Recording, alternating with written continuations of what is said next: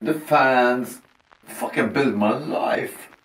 And if I can do something for them, I'm really happy with that. We have 97 songs on Spotify.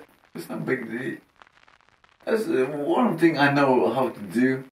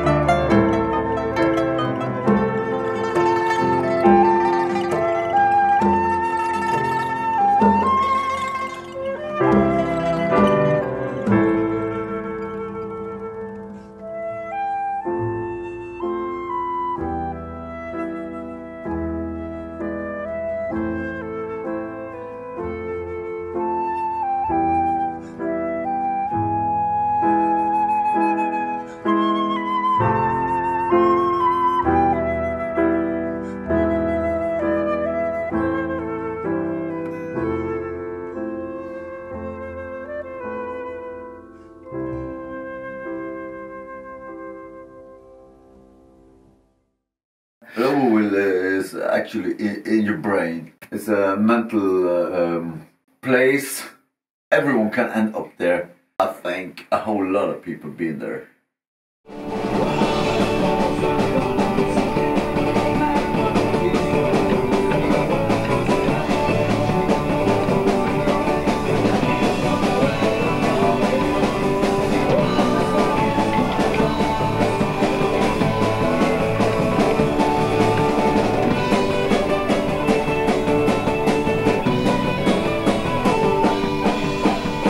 When we have finished a record, I actually don't listen to the Greenland Whalefishers music often, but I think that Loboville is the record I have listened most to. The funniest thing was the local newspapers wrote bad lyrics, shit. And there was a New York newspapers wrote at the same time the best lyrics is Bob Dylan's Highway 61.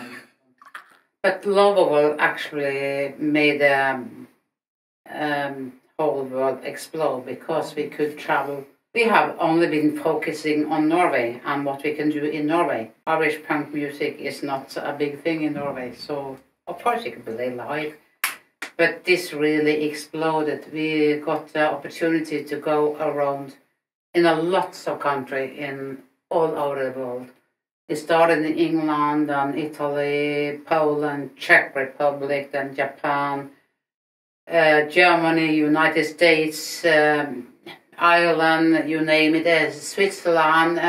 I think Loboville actually made us understand that we could play any country in the world.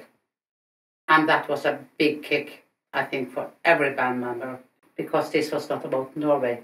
And it was important, we were going to release albums, everything, because the world was waiting for us.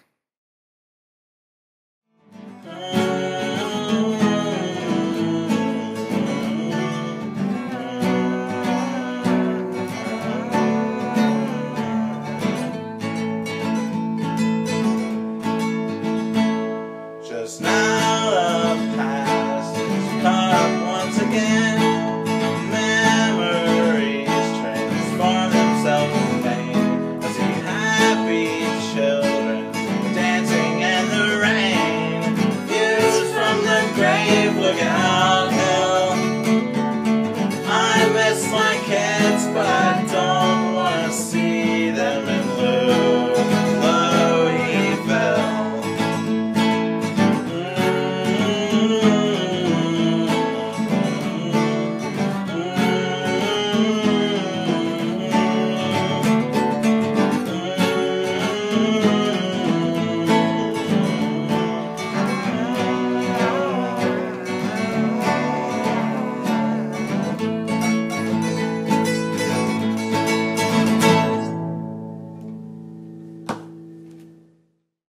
We all sat down in the rehearsal room. We had a list. Everyone had a list of which songs to record, because the band, of course, had played for many years and had a lot of songs. They all could fit into the album, but we could not, of course, record all. Maybe 4, 5, 6 songs everyone agreed on. I know that the single Johnny Lee Roth was one of the songs everyone agreed on. When you are going to record songs you know very well, because they have been played live for many years, you may get some preferences to what you enjoy playing, not necessarily to what is going to be a good recording. The most important thing was, even in his studio, he was allowed to smoke. Yeah. Happy times. Happy times we did. Everybody smoked back then. Oh God, I miss it so much. Wow.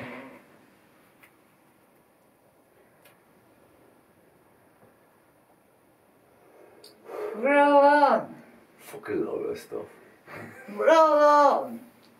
Read your paperback. Kom, tack Anna. How's it going?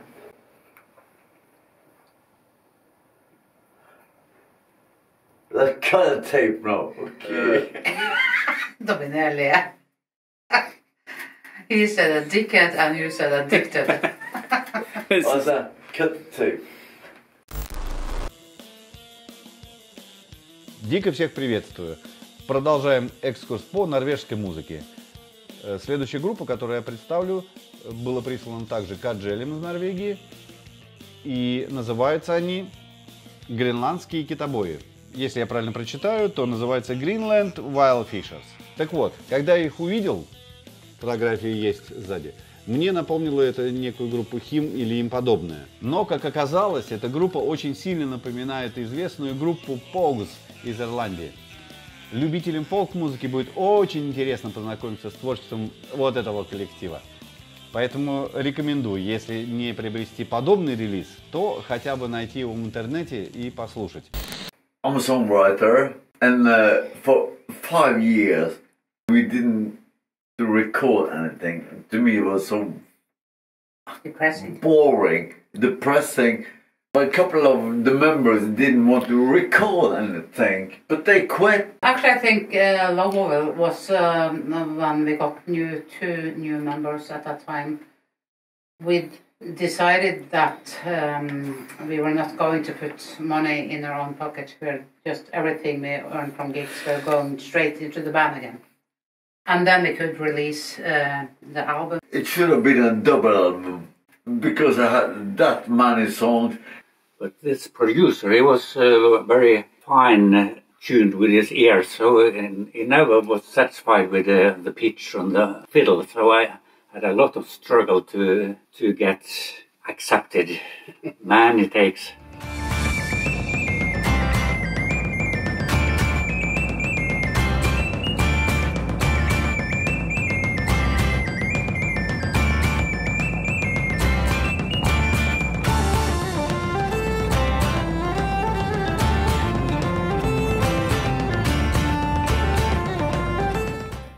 Rich McCormack, he's my brother in crime.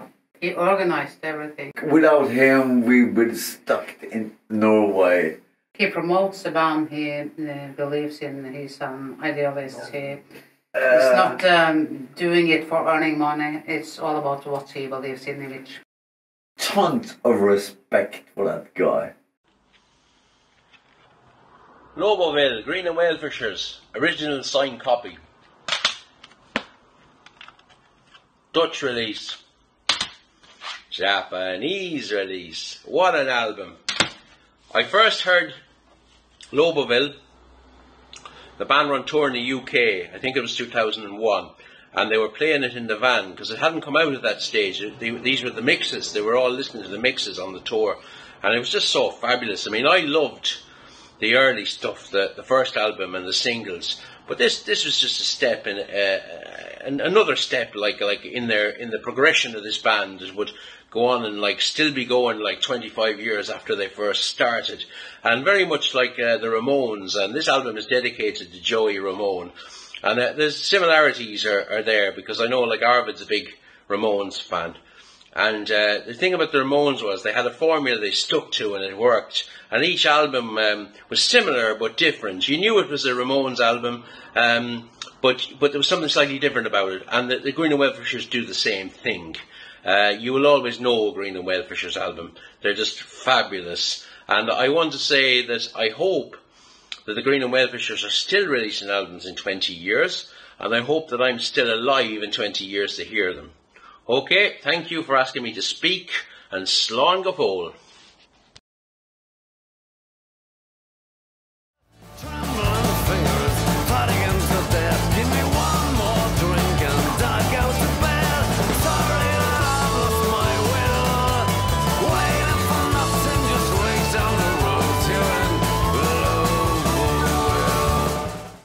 It was Tuesday I came up with the intro.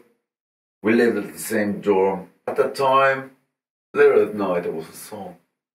it's strange because I remember at the time he had another tune that I liked much better than Loboville. And suddenly, I'm not sure if it turned up the pace on the song or what happened. But suddenly I think, yes, this is a very good song.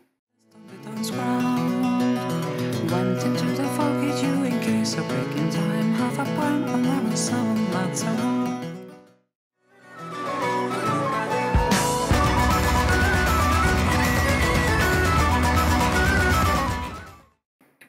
The very first time the world could hear Agnes singing. And I think it's a great tune, except the fact that I had to sing. 2 parts in a song. That's important. Just to tell is it's a folk, it's rock and roll. I used to listen to bands like Jethro Tull, Tennessee. I think the idea was I steal a little bit from both. Arvid gave me a very, very fucking difficult guitar riff to play. That was on Johnny Lee Roth, which is David Lee Roth's cousin.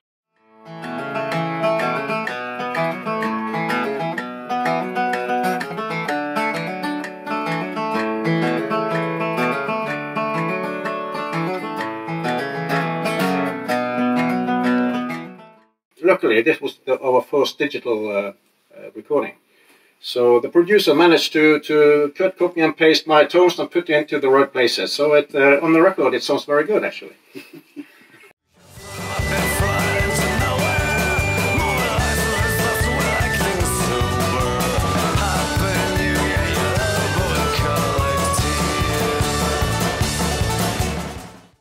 Happy New Year. I'm not especially proud of that. The lyrics are fucking. That's wasted. It's about the band members. It's about the band members. Yeah, I totally wasted. The song I hate the most. I thought it was a funny thing, but 20 years later it's embarrassing. Sushed did a great banjo work. One day in June, the dusk was empty. Nobody answered on the phone. And when we splashed the road tree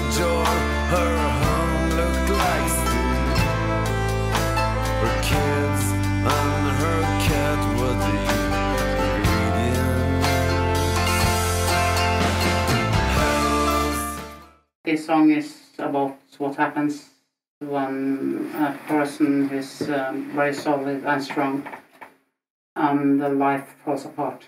They crack. I guess you all know the book Prozac Nation. Describe it very well what happened 20 years ago. Yeah.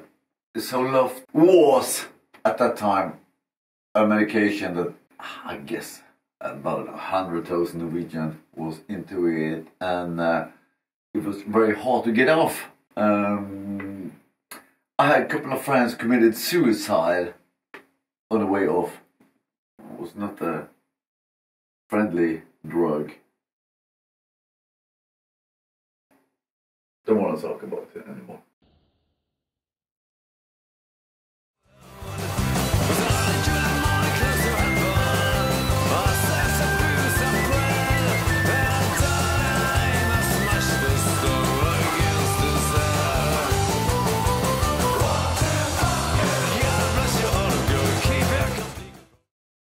It's a party song. I'm Norwegian and my English is not so good, but I thought that "What the fuck you" was a good line.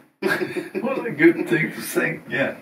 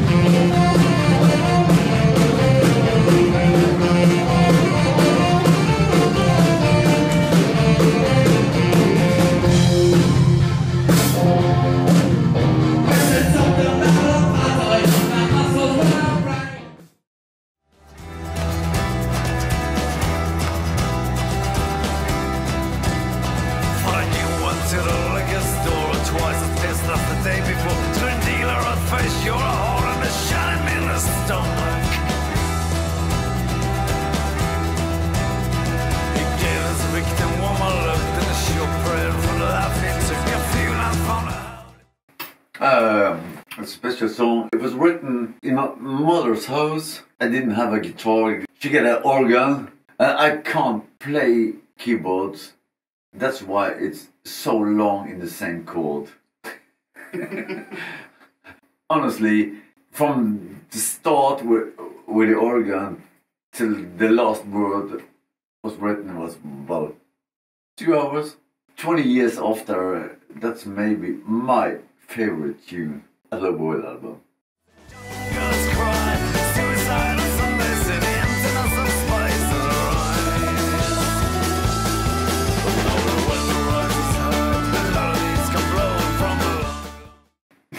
So I was on a bus, piece of paper and a pen, and it was a fucking queue.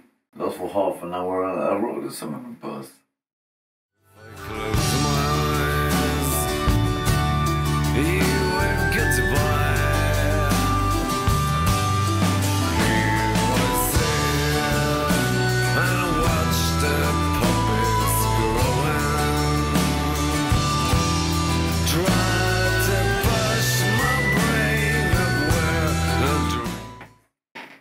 You're fucking alone. Maybe go to a pub. You never get some friends.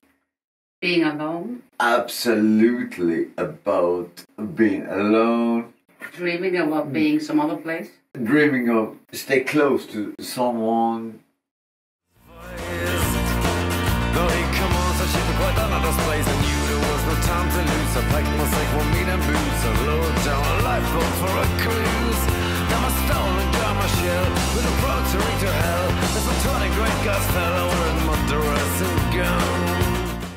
It was a song we maybe played for 2 or 3 years. Right before the recording, I made this intro. And I think that was a good thing to do with a song.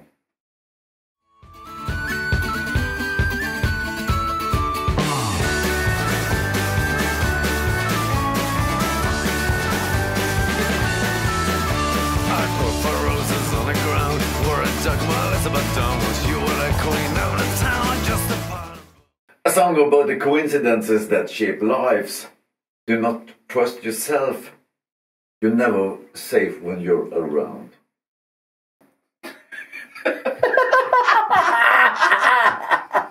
Oh, yeah. Know that a home is another word for being alone. They don't want to leave us yet. Give on one more tune they can't forget. Closing time is near.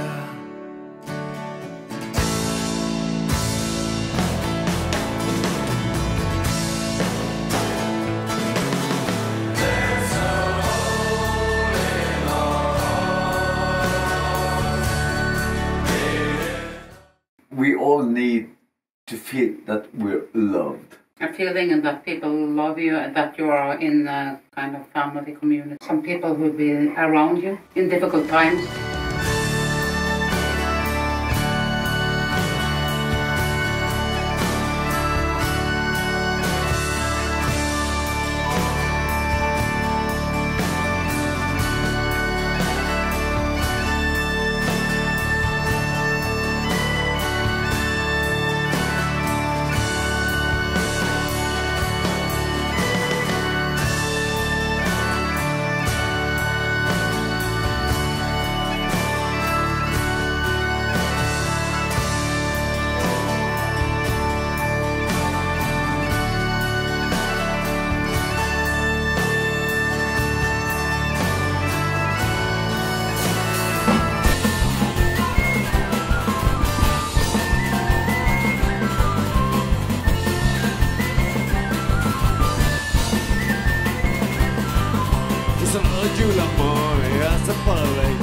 Supercenter all of his thing. If for reference of a zero fake. Small toe with jumping broke the waterline. Get a price that bigger hangs on next to mine. I say girls my mother nature and she fine. Was I only you in the morning I lost you. But it's here and the screen was blue. I shall smash my 7 bottle. You say I'm leaving you. Bless your heart, yo. Keep your complete control above the way to grow, yo. Don't forget your moral. 3, 4, 5, 4. You say a big guy, but love the honey. It keeps you from insanity and settle in the sorrow.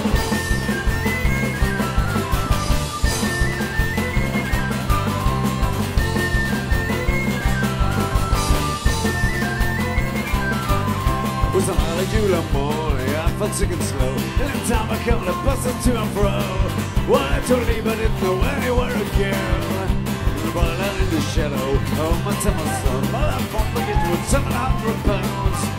Well, I want to drink it all alone. Was not early July morning close to heaven. Well, I smashed the booze and bread. In a Georgia lane, I smashed the stone against his head. Bless your heart, yo. Keep your complete control above the way to grab and go. Don't forget your mother. 3, 4, cross door. I'm trying to understand it. When I had a real friend, it's happening through sorrow.